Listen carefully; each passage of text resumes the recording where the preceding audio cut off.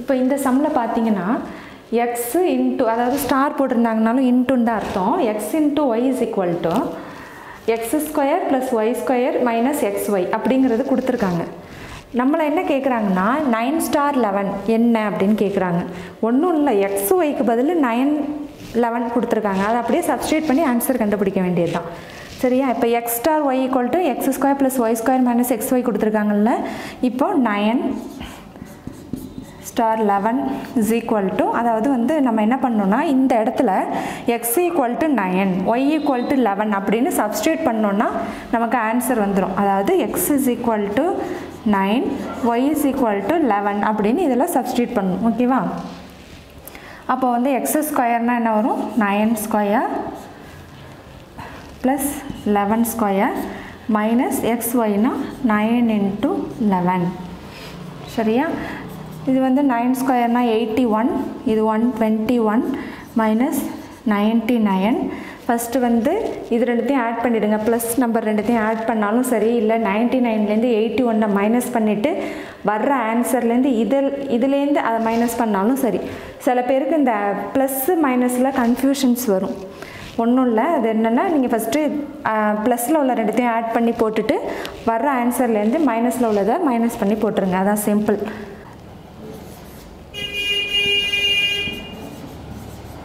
இதுலேருந்து இதை மைனஸ் பண்ணிட்டோன்னா 103 நமக்கு ஆன்சர் வந்துடும். இதை பார்த்தோன்னா நம்ம வந்து எக்ஸ் ஸ்டார் ஒய் இருக்குது, இங்கே 9 ஸ்டார் 11 இருக்குது அப்படின்னதும் இந்த மாதிரி நம்ம அப்ளை பண்ண கற்றுக்கணும். எக்ஸுக்கு வந்து 9 ஒய்க்கு 11 அப்படின்னு போட்டோன்னா சிம்பிளிஃபை பண்ணுறது ஈஸி. இதை சிம்பிளிஃபை பண்ணும்போதும் இந்த போர்ட் மாஸ் அப்படிங்கிற ரூலை நம்ம ஞாபகம் வச்சுட்டு சிம்பிளிஃபை பண்ணிட்டோன்னா ஆன்சர் வந்துடும். இது நம்மளோட நெக்ஸ்ட் கொஸ்டின்னு என்ன சொல்லியிருக்காங்க? ஏ star B is equal to AB by A plus B, then 3 star minus 1. இது வந்து -1. ஓகேவா அப்படின்னு கேட்டிருக்காங்க. ஒன்றும் இல்லை, ஃபஸ்ட்டு நம்ம என்ன பண்ணுவோம்னா இந்த 3 ஸ்டார் மைனஸ் 1 இந்த ஃபார்மெட்டில் போட்டுருவோம். அதுக்கு பிறகு இந்த 3 ஸ்டார் அதையும் சேர்த்து போட்டுப்போம். எப்படின்னு பார்க்கலாம் வாங்க. ஃபஸ்ட்டு என்ன பண்ணுறோம், இந்த ப்ராக்கெட்டில் உள்ளதை மட்டும் எடுத்து போடுறேன் நான்.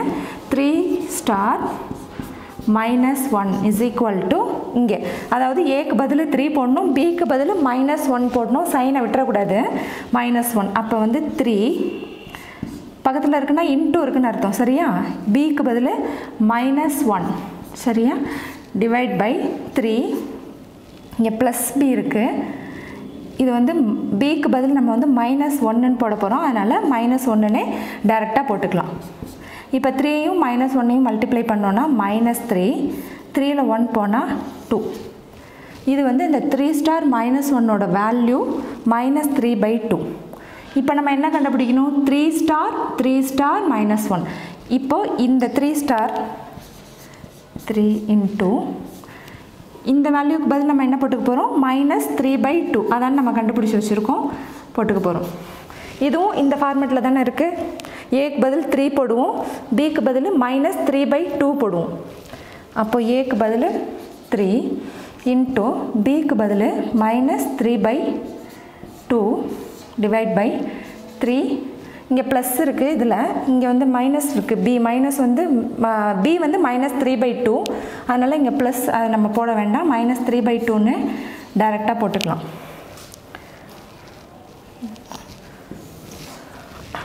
இதுக்கு அடுத்த ஸ்டெப்பு இதையும் மல்டிப்ளை பண்ணிங்கன்னா 9 -9 வரும். 9/2 -9/2. இங்கே இது பார்த்திங்கன்னா மைனஸில் இருக்குது. அதனால் நம்ம என்ன பண்ணிக்கலாம்னா கிராஸ் மல்டிப்ளை பண்ணிக்கலாம். 2 3s are 6. ஓகேவா?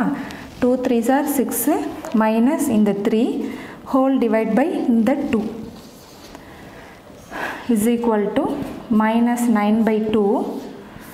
6ல் 3 போனால் 3/2. இந்த 3யும் இந்த 2வையும் நம்ம கேன்சல் பண்ணிக்கலாம். இந்த 2வும் கேன்சல் ஆகிடும். அப்போது -9/3 இருக்கும். அதை நம்ம டிவைட் பண்ணோன்னா -3. அதான் இதுக்கு ஆன்சர். ஃபஸ்ட்டு நம்ம ப்ராக்கெட்டில் உள்ளதை இந்த ஆப்ரேஷன் படி கம்ப்ளீட் பண்ணி அதுக்கு ஒரு ஆன்சர் கண்டுபிடிச்சிக்கணும். அதுக்கு பிறகு இந்த 3 யூஸ் பண்ணி நம்ம கண்டுபிடிச்ச ஆன்சரையும் யூஸ் பண்ணி நம்ம ஆன்சர் கொண்டு வரணும். சைன் இடையில மைனஸ் சைன் இருந்தால் அதை கண்டிப்பாக ரொம்ப கவனத்தில் வச்சுக்கணும், இல்லைனா ஆன்சர் தப்பாக வந்துடும். இன்கேஸ் +3யும் கொடுத்துருப்பாங்க ஆப்ஷனில், -3யும் ஆப்ஷனில் கொடுத்துருப்பாங்க. +3ன்னு சூஸ் பண்ணால் நமக்கு தப்பாயிடும்ல, அதனால் மைனஸ் வந்தால் கவனமாக இருக்கணும். இப்போ இந்த சம்மில் a * b = 2a - 3b + ab கொடுத்துருக்காங்க. நம்மளை என்ன கேட்குறாங்கன்னா 3 * 5 + 5 * 3 அதை வந்து கேட்குறாங்க. நம்ம ரெண்டுத்தையும் ஆட் பண்ணி சொல்லணும். ஒன்றும் இல்லை, ஃபஸ்ட்டு 3 * 5 இந்த ஃபார்மேட் படி கண்டுபிடிச்சிடலாம்.